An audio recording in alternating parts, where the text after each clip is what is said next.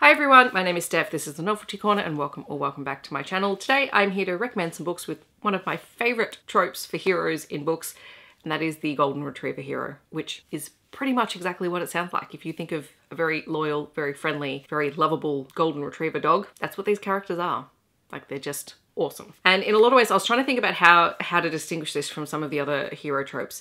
It's kind of like the sunshiny hero extreme, like the far end of this hero just being absolutely friendly, lovable, kind, loyal. Oftentimes they are very dirty talkers as well, which is great, but they're just honestly one of my favorite character types to read because you can tell that they just have so much love for their significant other in the stories. So the first Golden Retriever character that I'm going to talk about is Hercules from Learn My Lesson by Katie Robert. In Learn My Lesson, Hercules is a bit of a pawn of Hades who tries to manipulate Hercules into a situation that is going to best benefit Hades and inconvenience Zeus, who's part of the Dark Olympus world. But Hercules is just one of those characters who loves his people to death.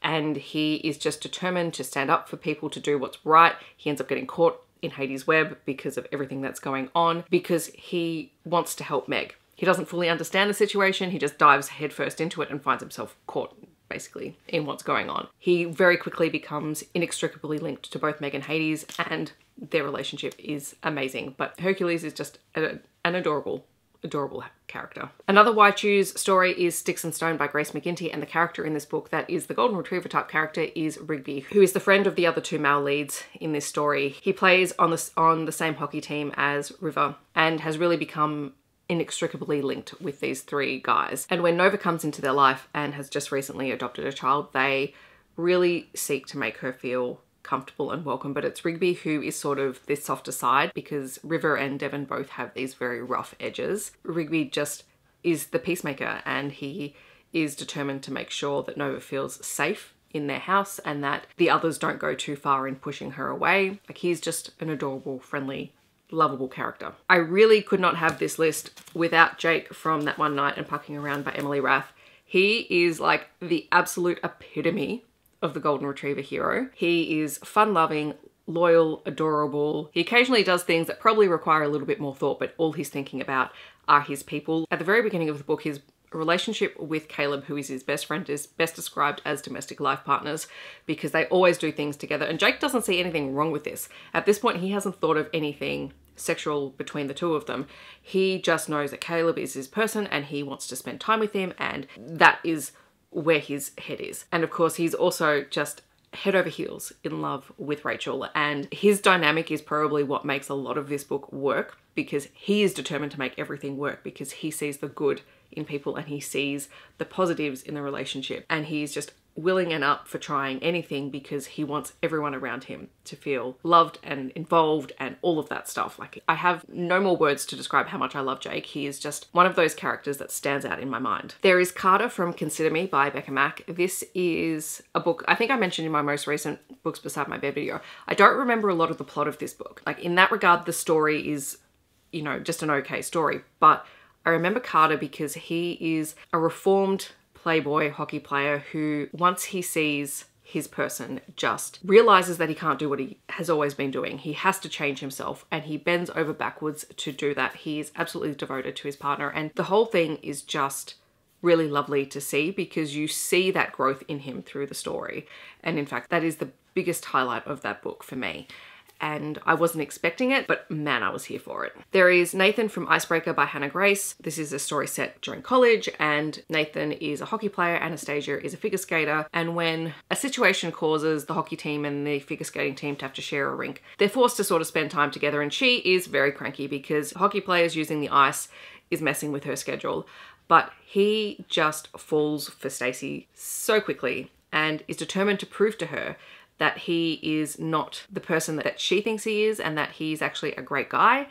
And he really is. Like, he, again, was a standout in this book for me because he just bent over backwards to try and prove to her that he is interested in her. It's not a one-night stand kind of thing. He wants to get to know her and to build a relationship, to the point of giving up their relationship to help her with her figure skating career. And I wasn't expecting to enjoy this book as much. There are certainly things in here that I didn't enjoy necessarily, but Nathan and his relationship and the way that he goes in pursuit of Stacey was definitely one of the things that I absolutely adored. There is Avi in Madman by Only James. This is an dark romance series about a family of psychopaths. Avi is one half of a set of twins, and he is even described in the book as basically being a golden retriever. He is just this very loyal, very eager to please character. He's kind of the opposite of his twin brother, who is very dark and broody. Avi has just been in love with Felix from the moment that he met him, and he loves to play with him, but he also is incredibly loyal to him and very fiercely protective of Felix. And for all of the things that Avi does, and some of them are very, very questionable, you can't help but love him as a character. And I should say in this one, like, Avi isn't a pushover. He's very cocky, he's very overbearing, he's very possessive, but you can tell that that's because he knows Felix is his person, and I loved it. I suppose if we want to go for a monster romance, and it's been a little while since I read it, so I'm a little bit hazy on the specific details, but I remember having this feeling for this character when I read it. Orpheus in A Soul to Keep by Opal Rain is also one of those characters, because despite being very monstrous and despite Rhea being kidnapped by him and taken to his realm, and he's trying to keep her there, a lot of their initial relationship is based on miscommunication. She doesn't really understand him, but he's unwaveringly enamored by her, and he tries to keep her safe, and he tries to impress her and just keep her with him, and it's actually very sweet. You wouldn't expect that from this book, but Orpheus is a very sweet character. And then finally, another book, which it took me a little while to realize that this was the trait of the hero in this book, mostly because this is a single POV story, so we don't actually get the hero's perspective, is Sweep of the Blade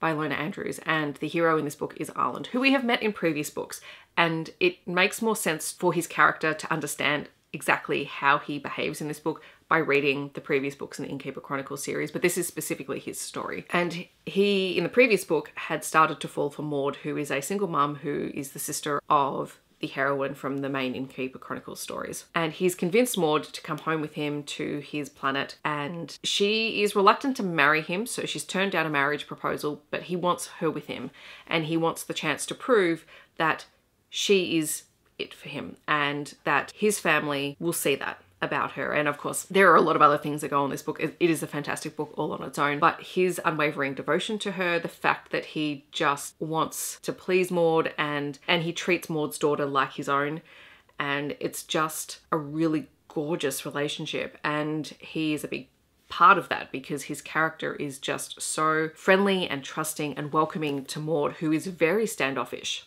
and very concerned that getting involved with another vampire is going to ruin her.